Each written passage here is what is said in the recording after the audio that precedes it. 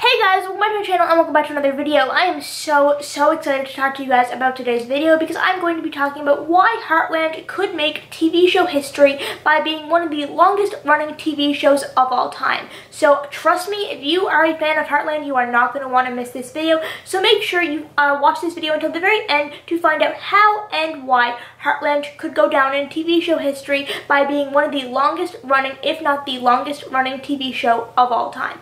With that being said, let's jump into today's video. So I have talked to you guys a lot in the past about the way Heartland is formatted and the way it's written. And if you've been watching my videos recently, I've been talking a lot about the fact that it is written based on the generations. So, say for example, I'll explain what I mean and make it simpler for you guys to understand. Seasons 1 through 8 of Heartland were mainly focused on Jack. He was the main character of seasons 1 through 8. And I don't think anyone would argue that Jack is an amazing character, and he is a fantastic addition to Heartland and is the heart of Heartland, to be completely honest. And then seasons 8 through, I would say, 12 are focused on Amy and Ty, and then growing their family, them getting married, engaged, and all that kind of fun stuff, and starting their family and starting their life together and stuff like that. And yeah, I'm not saying that Amy and Ty were not focused on in seasons 1 through 8 either. I'm just saying that Jack was the main character for those seasons, and we got to see more and learn about his character, and he was really the main character. But that's not to say that Amy and Ty were not focused on in seasons 1 through 8. They weren't the main characters, in my opinion. And then seasons 13 and most likely 14 are focused on Georgie. And I made a video talking about why Georgie is the most important Heartland character. If you guys haven't seen that video, I definitely recommend you go watch it. I will have it linked at the end card of this video as well as in the description. But in that video, I explained why she's the most important Heartland character right now and how her character will really determine whether or not Heartland gets continued for many years to come. So I will basically summarize the video for you. All the character development that they give Georgie in the upcoming seasons, and season 13, 14, 15, should we get one, 16, etc. However long they decide to make Georgie the main character, they have to make people fall in love with Georgie's character the way they did Amy's character back in the early seasons. They need to make Georgie the new Amy. Now, I hear you guys getting mad. I hear you disliking the video. I see you disliking the video. I hear you leaving hate comments and screaming at me through the screen.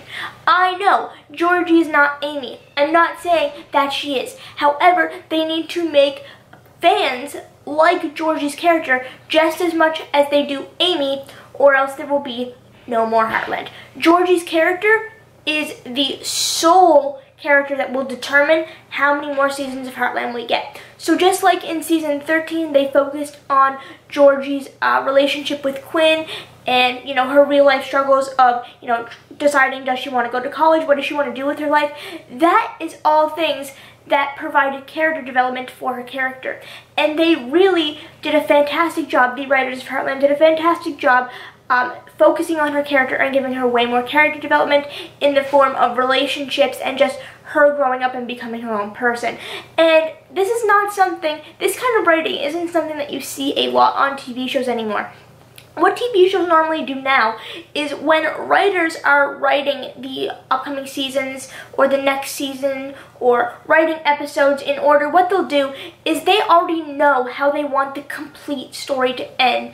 They know that by the series finale, this is going to happen, this is going to include these characters, this character is going to die, this character is going to that, this character is going to do this character is going to move there, or whatever the case may be. But with Heartland, I don't think, now please keep in mind I'm not affiliated with Heartland, I can't confirm what I'm saying, but this is just how I feel when I'm watching the show. I don't think the writers have that in mind. I don't think the writers have an idea of, yeah, by the end of the series, Jack is gonna die, or by the end of the series, Amy's gonna die.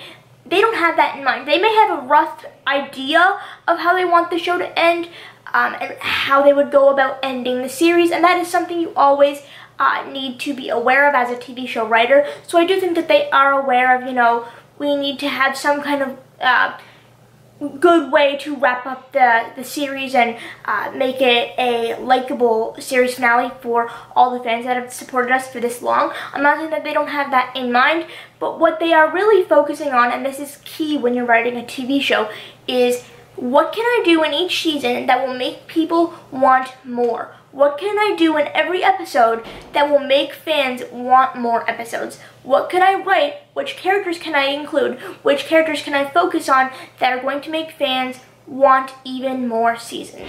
What characters should I include? What characters should I not include? What storyline should I include? What kind of storylines, such as being dramatic, romantic, or romance, or adventure, or fantasy, or drama, or whatever, what kind of storylines are people wanting to watch? Which characters do I include versus which do I not? Which characters do I focus on developing, and stuff like that. That is the key when you're writing a successful TV show.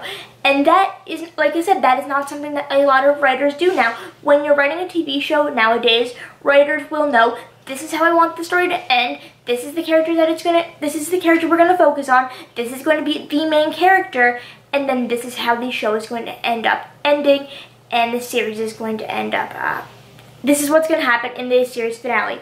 And that, like I said, is not something Heartland, the writers of Heartland, I don't think, focus on. They focus on what could I do, what could I write, who could I include that will make fans want more. And that is why they're focusing on Georgie's character, because they know if we want Heartland to continue for many years to come, we need to make someone the new main character. We need to make someone the new Amy Fleming. Now, not saying Georgie is Amy. She's not. She's her own person with her own character development, and that is something that they are already fully aware of, and they are developing Georgie's character as these seasons go on. We saw it in season 13 and even a little bit in season 12, and I'm honestly 100% convinced that season 14 is going to be solely about Georgie and her relationship with Quinn and stuff like that. I'm not saying that Amy and Ty are not going to be in season 14. I'm not saying that. But Amy, Lou, Jack, all of them, Ty, all of them, Lisa, name a Heartland character,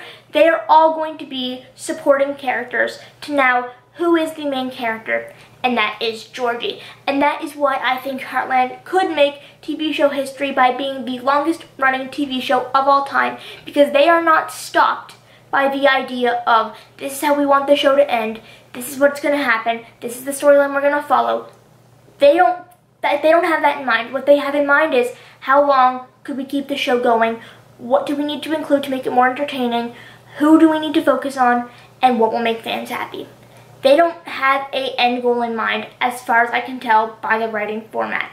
They are focused on the generations of writing. So, for example, it went Jack, Amy, now it's Georgie. Eventually, it'll be Lindy, Lindy's kids, Georgie's kids, so on and so forth. And that is the key to a very successful TV show. But with that being said, I'm going to go. If you guys enjoyed the video, make sure to leave a like, drop a comment down in the comment section down below. Make sure you subscribe to my channel if you haven't already to help me reach the goal of 20,000 subscribers. With that being said, I'm going to go. Goodbye.